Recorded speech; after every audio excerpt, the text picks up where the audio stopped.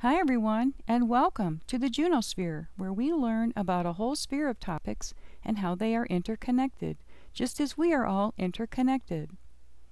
The purpose of this video is to enlighten and entertain you. Today we're looking at the Lover's card, focusing on the rich symbolism of the Rider Waite Smith Tarot deck.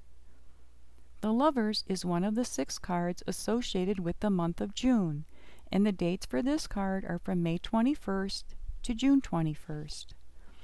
Some of the keywords associated with the Lover's card are trials overcome, choices offered, romance, inspiration, temptation, attraction, choices between 2 lovers, love and beauty.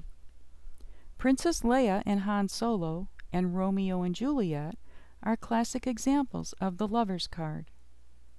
Looking at the symbolism of this card, Archangel Raphael, the angel of air, gives the lovers his blessing. Archangel Raphael indicates inspiration from above, and so love at all levels, spiritual, physical, and emotional. He represents harmony with others. Raphael personifies the superconscious pouring down cosmic benediction on the 2 figures below.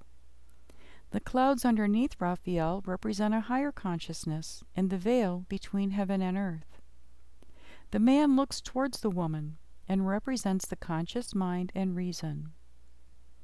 The man also represents the conscious mind in the earlier King's cards, the Magician and the Emperor cards, as well as the King standing in the chariot in Key 7.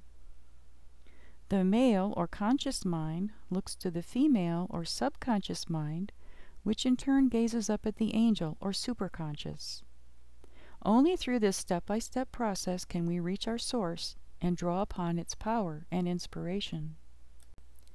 The woman represents the subconscious and emotion, so it is she who can look up to the Archangel Raphael.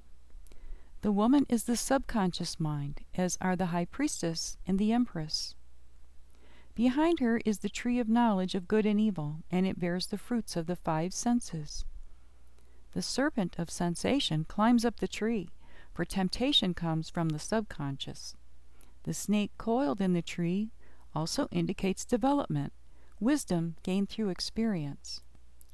The serpent in the tree, the Kundalini force, gives them the power to create. The forbidden fruit comes from the tree of knowledge. Before Adam and Eve tested it, they were blissfully ignorant. Behind the man is a leafless tree bearing the trefoil flames of the 12 signs of the zodiac, each divided into 3 decans. It is also said that the 12 flames symbolize the body and the original planets. The mountain in this key indicates the fruitfulness of correct thought. The mountain is a sign of their common high point experiences of being on top of the world. The sun overhead has the same general significance as that behind the Fool.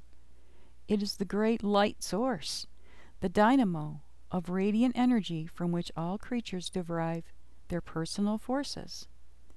Here it is yellow or golden instead of white as it appears on the Fool card, to show that it is our day star, the actual physical sun, from whence we draw not only our energy and life, but also, says ageless wisdom, potential consciousness. The sun is not merely a center of physical force, a thing in the sky. It is the body of a being.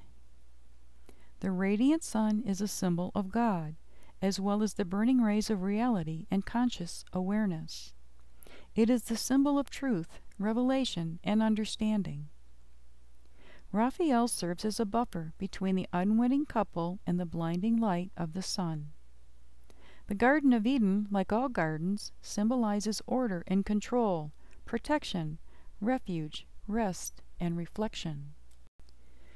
In conclusion, as long as we keep searching for our better half, we are in danger of cutting ourselves in 2. Instead, focus on finding your inner lover, your inner soulmate, which results in finding your earth mate. Please check out the companion video titled The Lover's Card, Astrology and General Information for further guidance. I will be so grateful if you will like, subscribe, share, and comment on my videos, and I'm very thankful for all of you who have already done so. Thanks for tuning in, and I invite you to tune into the Juno Sphere again soon. Bye!